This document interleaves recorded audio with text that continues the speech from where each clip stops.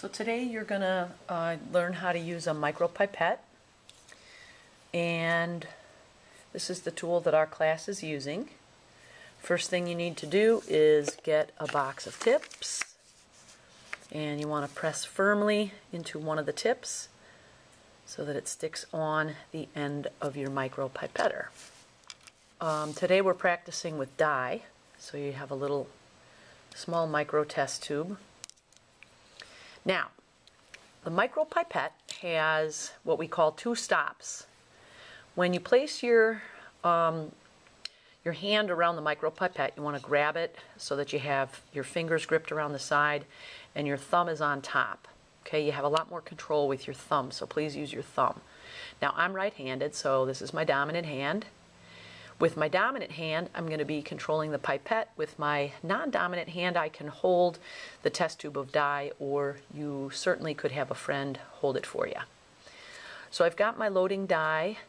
I want to press down to the first stop.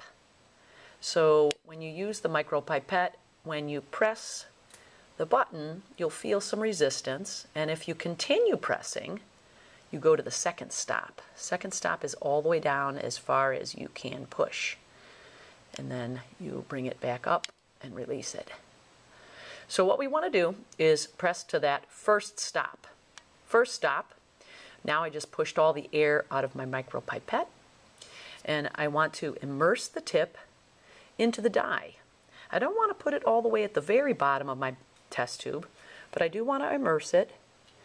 And once it is in the liquid, now I want to let go of my thumb. And what I just did was that caused the micropipette to suck up some of the liquid. Now notice that my tip is still in my micro test tube. Okay, so if I take it out, now you can see that I have indeed sucked up some liquid. What you want to do then is practice dispensing it back into your micro test tube.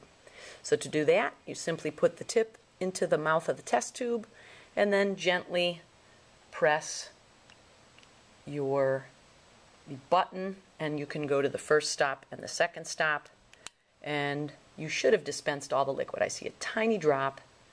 That seems to be okay. So I'd like you to try that a couple times. Okay, dispense it back in, and then pass it on to your partner.